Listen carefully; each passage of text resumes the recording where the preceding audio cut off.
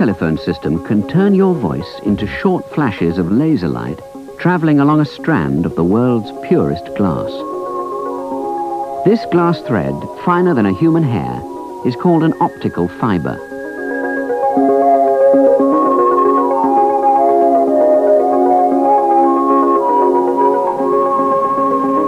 British Telecom, together with others in the telecommunication industry, is using the application of science to rewire Britain.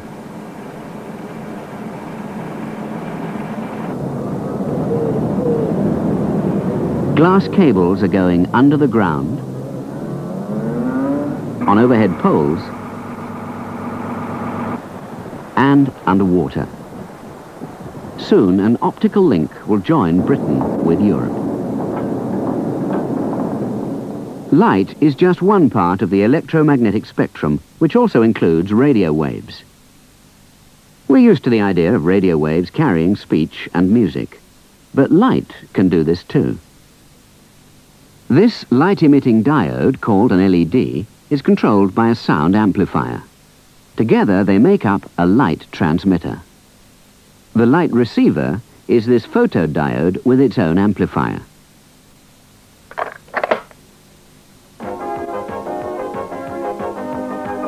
Music from the cassette causes the LED to vary its brightness, variations that are picked up by the receiver and turned back into music.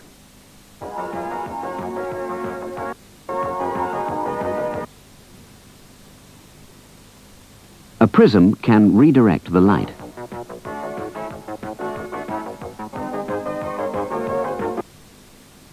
Optical fiber is the best way to conduct light signals. While LEDs, photodiodes and optical fiber are new, using light to send messages is not. The ancient Greeks flashed messages using their shields to reflect the sun. The arrival of the Spanish Armada was signaled by coastal bonfires. And during World War II, Aldis lamps were used at sea for Morse code. Light signals sent through the air have limited uses. You must have line of sight, which means short range. And of course, the light path can easily be interrupted. In the past, light has not been used for telecommunications, as there was no way to channel it across long distances. It can't be broadcast like radio waves, nor travel along metal wires like electricity. The invention of lasers in 1960 prompted scientists to start work on a cable to carry light. From the start, they knew they could send light down a short length of glass, because the physics of light reflection and light refraction would make the signal bounce along the glass.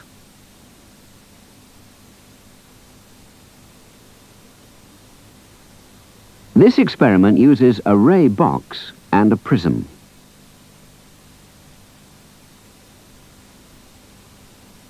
Light travelling through glass into air at right angles is not bent at all.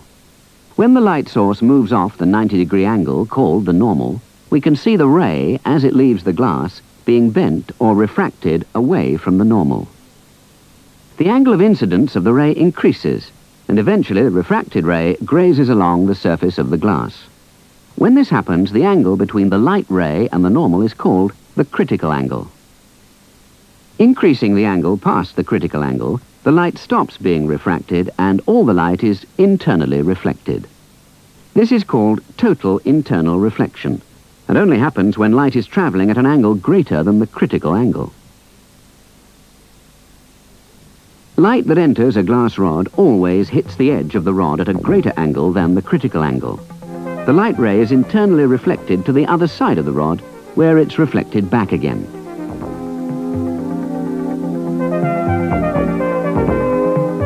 If you pick up a block of glass and look through it, you'll see that the inside walls form a perfect mirror. This is due to total internal reflection. Play with the length of optical fiber.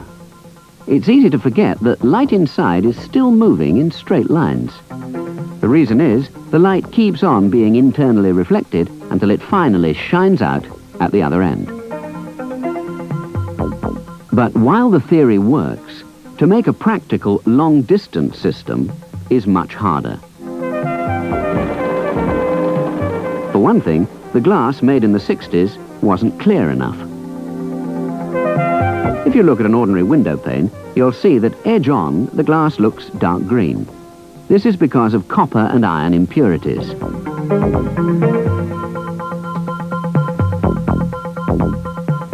A new manufacturing technique was developed to make a very pure glass, which is deposited from a mixture of gases. A glass so transparent that a wall of it, 20 kilometers thick, would be almost invisible. If the oceans were made of this glass, you'd be able to see right to the bottom of the deepest part.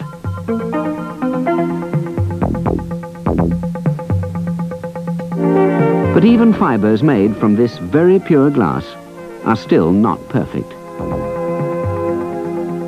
This glass rod behaves just like a giant optical fiber.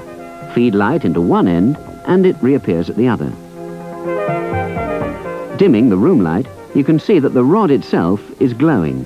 Light is escaping across the whole surface of the glass.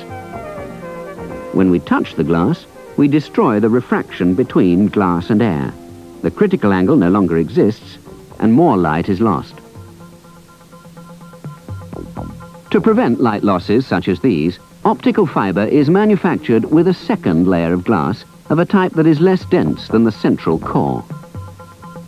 Because the refractive index of the outer glass is lower, the light is always reflected internally. Finally, to protect the glass, it's coated by a layer of soft plastic and an outer shell of tougher plastic. The individual fibers are then stranded together to form a multi-core cable.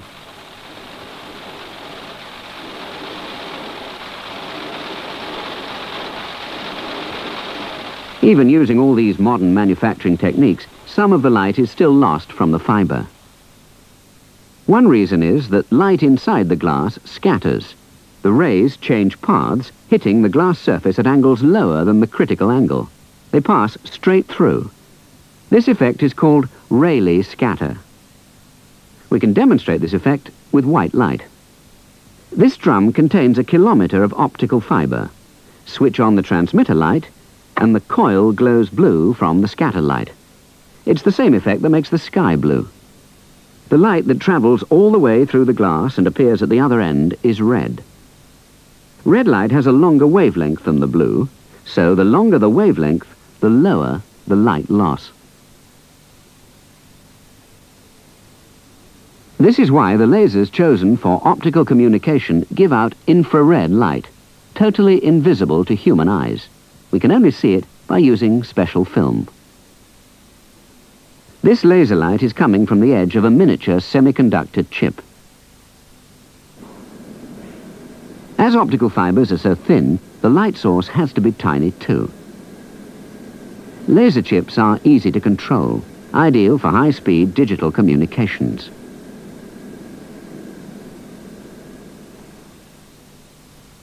Electric light gives off a broad spectrum of colours, creating the impression of white light. But lasers only produce light of a single colour or wavelength. Because the light is a single wavelength, we call laser light coherent.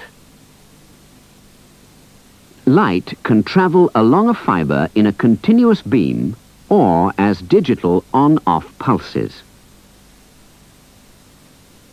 Digital signals are made by measuring the analog signal thousands of times a second and producing a series of numbers, each of which is sent down the cable as a binary signal made from on and off pulses of light. No matter how many times the signal is amplified, the same pattern of pulses remain intact. At the distant end, the numbers are transferred back into a faithful copy of the original sound wave. Optical cable carries not only digital voice conversations, but text, data, diagrams,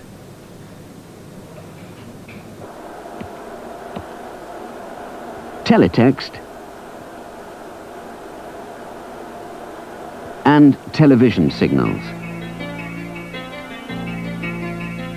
And because they are all digital signals, they can be compressed into minute time segments, allowing many other digital signals to be squeezed into spare time slots. Thousands of telephone conversations or other data travel on the same optical fiber. The amount of information that can be sent along one optical fiber depends on how quickly the laser can switch on and off. Faster flashes means more information.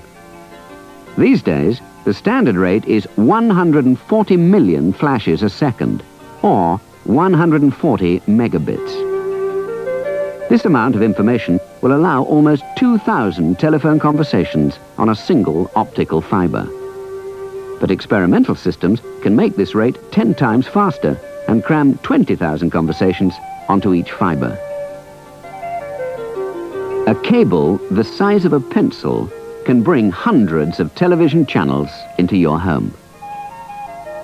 You would need this thick metal cable with all these cores to transmit the same amount of information that can be sent down this one fiber optic cable. Optical fiber is much cheaper than copper. It's made of silica, which is pure sand. Year by year, the price of copper and iron increases, while optical cable is getting cheaper. And there are many other advantages. We can send laser light pulses down a glass thread for about 30 kilometers before the signal is weakened or attenuated and needs to be amplified through a repeater station. Scientists have experimented in sending light signals as far as 100 kilometers without additional amplification. This distance is about 50 times longer than electrical signals sent over conventional metal wire. Optical fiber is easier to install. All this old-fashioned coaxial cable is needed to do the same job as this fiber optic cable. Fibers are immune to interference and crosstalk, and optical fiber is almost impossible to tap. By the end of the century, Britain, the rest of Europe and America will have digital telephone systems, digital data links between intelligent computers, and high-definition satellite and cable television. Glass and light make an unbeatable combination. Essential tools for the digital communications of tomorrow, all made possible by the practical application of the simple physics of light reflection and light refraction.